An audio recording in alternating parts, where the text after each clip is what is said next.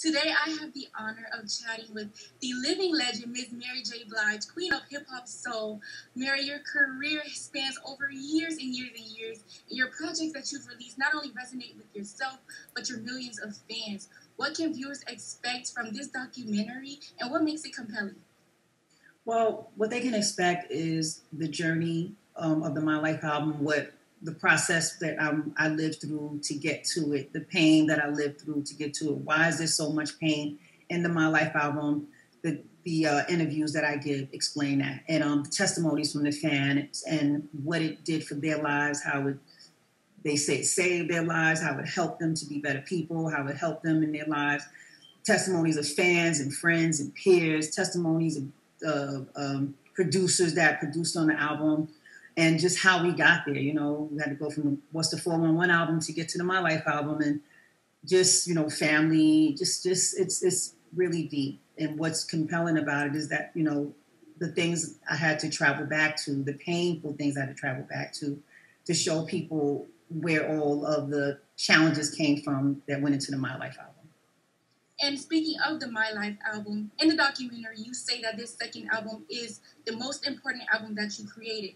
What is it that you cherish about that album?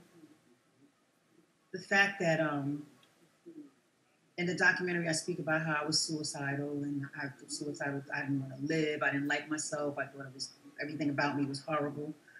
And how I'm here to tell a story. Like, I lived through that. My fans lived through that. And that's what's important, that we're here to tell a story. That's why the documentary is important now, because we're all living to tell the story.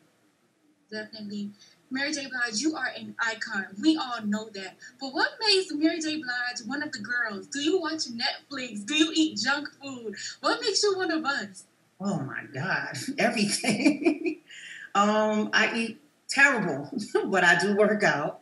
I watch Amazon Prime constantly. I'm a horror movie buff. I love a horror movie. I watch Netflix and all kinds of weird, crazy things.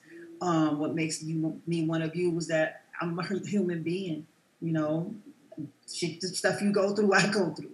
I love clothes. I love hair. I love jewelry. I love, you know, I love having fun with my girlfriends and drinking wine and partying. You know, I'm a regular chick. When we think of Mary J. Blige, we think of the thigh-high boots, the short shorts, the shades, the hoop earrings, the furs. What article of clothing puts you in full-blown Mary J. Blige mode when it's time to hit the stage?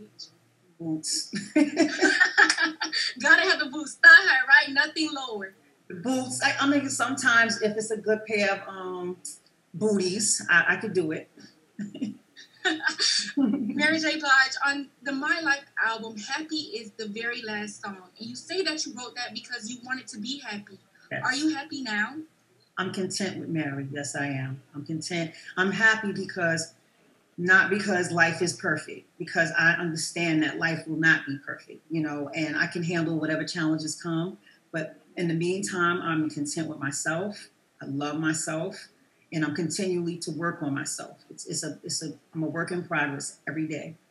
And last question, how proud are you of your overall journey? I'm extremely proud. I can say that now. I'm proud. Yes, I'm proud.